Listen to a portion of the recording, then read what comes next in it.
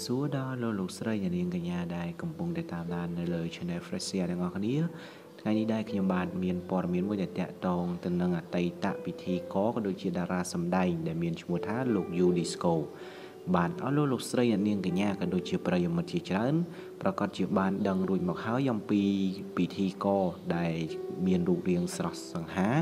ពេលនេះគឺគាត់បានរួចផុតពីជំងឺដ៏កាចសាហាវអស់រយៈពេលជាច្រើនខែមកហើយតែឥឡូវនេះគឺគេសង្កេតឃើញថាគាត់មានរាងកាន់តែសង្ហាឡើងវិញហើយបាទតារាសម្ដែងប្រុសដ៏មានប្រជាប្រិយភាពលោក U Disco គឺបានធ្វើការឆ្លងកាត់នៅជំងឺដ៏កាចសាហាវស្ទើរតែគ្មានជីវិតរស់ឡើងវិញក្រោយពីការជួយជ្រោមជ្រែងរបស់មហាជនជាច្រើនក៏លោកទៅព្យាបាលនៅឯប្រទេសឥណ្ឌាវិញយ៉ាងបានសម្រេចនិងជាសះស្បើយវិញផងដែរ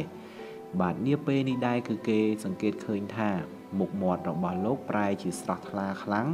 រូបរាងក៏សង្ហាមានសាច់មានឈាមជាងមុនដែលមើលទៅពិតជាខុសប្លែកគ្នាយ៉ាងខ្លាំងបើធ្វើការប្រៀបធៀបកាលពីប្រមាណខែនៅពេលដែលលោកកំពុងតែមានទុក្ខស្របពេលដែលជំងឺកំពុងតែធ្វើទុក្ខដុនដាបទៅទៀតផងបាទមិនត្រឹមតែប៉ុណ្ណោះទេបើនិយាយអំពីការតែងខ្លួនរបស់លោកវិញក៏ពិតជាស័ក្តិសមនឹងសង្ហាដូចមុនយ៉ាងដូចនេះដោយធ្វើឲ្យមហាជនក៏ដូចជាបណ្ដាលអ្នកគាំទ្រជាច្រើនពិតជារំភើបនៅក្នុងចិត្តយ៉ាងខ្លាំងដែលលោកបានជាដាច់ពីជំងឺនេះ 100% ថែមទាំងទទួលបាននៅរូបរាងស្រស់សង្ហាដូចកាលពីមុនវិញទៀតផងបាទលើពីនេះទៅទៀតនោះគឺក្រោយពីពេលឈប់សម្រាកការងារសិល្បៈអស់រយៈពេលប្រមាណឆ្នាំមកគឺដើម្បីព្យាបាលជំងឺនេះលោក U Disco ពេលនេះក៏មានប្រជាប្រិយភាពកាន់តែខ្លាំងនិងមានការគាំទ្រនិងលើកទឹកចិត្តដល់រូបលោកគ្រប់ពេលតែម្ដងបាទប្រិយមិត្តក៏ធ្លាប់បានដឹងរួចមកហើយថាអតីតពិធីករក៏ដូចជាតារាសម្ដែងរូបនេះកាលពីមុនគឺគាត់មានបញ្ហាតាក់ទងទៅនឹងជំងឺទឹកនោមប្រៃឬយើងអាចនិយាយបានថាខូចក្រលៀនខូចតម្រង់នោមតែម្ដងប្រិយមិត្តហើយក៏មានមហាជនក៏ដូចជាសប្បុរសជនគឺបានជួយបរិច្ចាគលុយទៅឲ្យគាត់ដើម្បីទៅព្យាបាលក៏ដូចជាការវះកាត់បដូរក្រលៀននៅឯប្រទេសឥណ្ឌាទៀតផង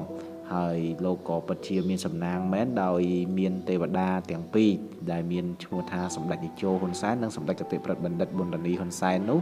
ក៏បានឧបត្ថម្ភទៅដល់រូបលោកដើម្បីទៅព្យាបាលនៅឯក្រៅប្រទេសទៀតផងបាទពេលនេះដែរគឺយើងឃើញថាលោក U Disco ពិតជាមានរាងស្រស់សង្ហាដោយកាលពីមុនវិញហើយគាត់មើលទៅក៏ហាក់បីដូចជាសប្បាយចិត្តមែនតើដោយសារតែគាត់បាន